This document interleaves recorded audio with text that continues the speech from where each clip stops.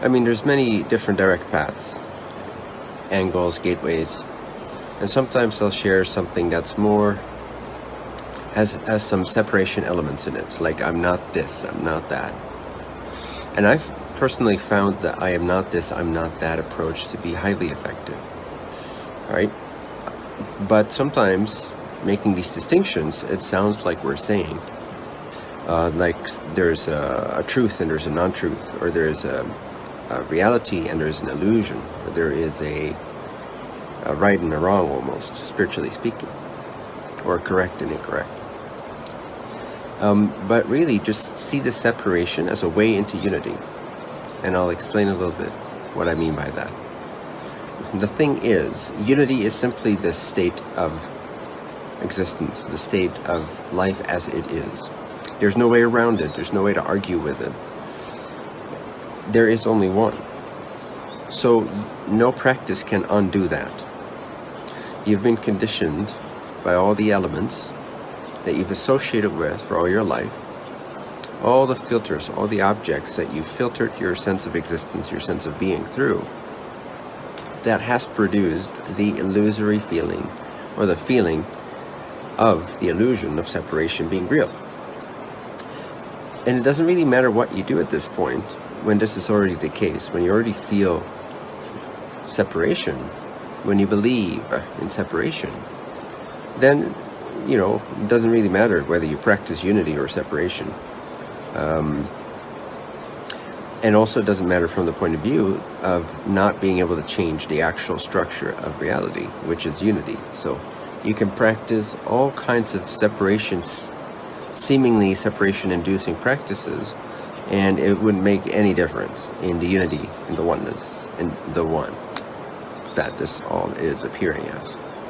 So ultimately, the absolute one is realized, and greater unity is experienced and felt through, for example, the practice of separating yourself out from everything that you can experience. Right now, this self, let's say true self, they're just words, but let's say the true self, or you can call it mind space, or you can call it awareness, you can call it being, you can call it I am, you can call it that which you are, whatever that is. Right now, that has been infiltrated.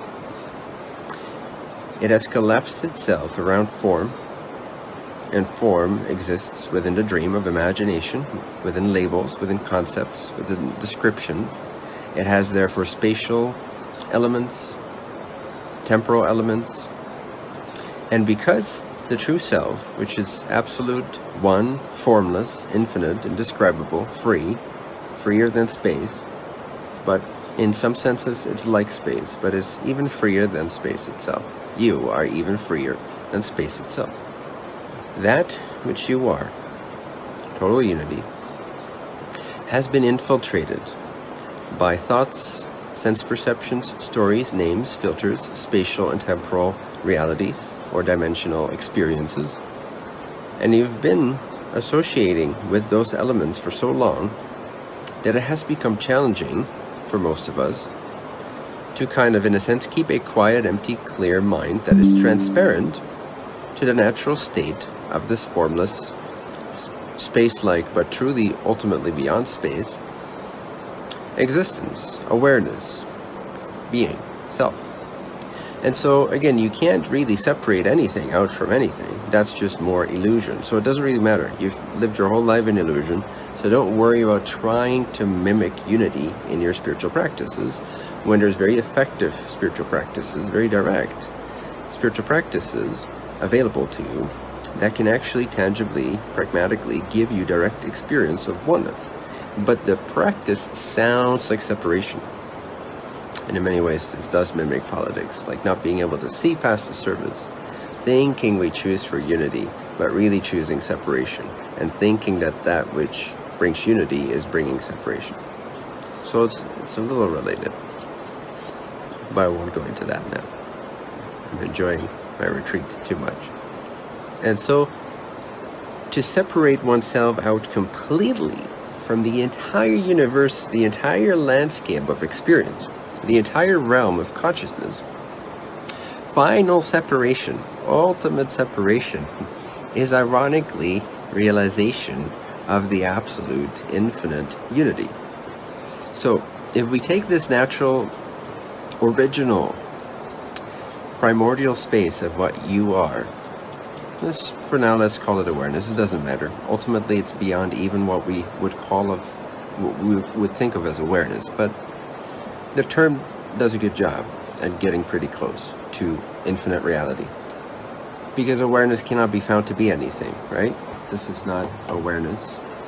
This is not awareness. This is not awareness. I can't find it in my brain. It's this intangible, formless, space-like quality of I know, of knowing, pure knowing, of being, knowing, being, knowing, being, knowing, knowing, being, knowing. So you can't put your finger on it, you can't grasp it, you can't catch it, you can't kill it. It endures, it continues. Doesn't matter what appears, it just endures, it continues. Every appearance inseparably appears from it. But again, it has become associated, it has become collapsed, it has blended together with ideas that have appeared within this awareness, you could say, or alongside this, with this awareness. And if we start separating from these concepts one by one, so let's say I'm triggered about something, and I investigate, okay, I'm triggered about the situation, this person said something to me, and it gave me an emotional response, perfectly fine, just accept it. But then investigate, okay, I have this trigger, what must I believe is true? What must I believe I am? What must I have identified and associated with to be offended by vibrations in what appears to be air hitting my eardrum? A person could have said the same thing. If I was deaf, I would not be triggered. The same thing happened, but I did not internalize it. I did not hear it. I did not perceive it. I did not interpret it. I did not give it meaning. I did not pass it through my filters of associating awareness with form, with ideas, with concept. And if I find the concept, and usually it's multi-layered, multifaceted, because we're conditioned in several ways, but I can find things like, oh, I thought I was the body. I'm assuming I've associated with the body, and I've associated with being a personality inside this body, that I have to use this body to represent that personality, that truth that I feel is true. And I have to go out there in the world, and this is who I am. I have associated with this form, spatially, temporally, ideology-wise, thought-wise, belief-wise. And so it makes sense that I'm triggered because awareness, has associated itself with the body. Just one example. And the body is the culprit for most triggers and most experiences that feel personalized. For most of our delusions, the root of it is like the feeling that I am the body, the belief that I'm the body. Now, if we could take this awareness, this beingness, this knowingness, this pure space of knowing, and we could detach it from perceptions, from sensations, from thoughts, from ideas, from memories, so we could actually separate awareness from what it's appearing, what it's seeing, what it's sensing, perceiving, thinking, sense organs, and so forth, then we could have a more direct experience of that awareness. That awareness, in a sense, would be purified, and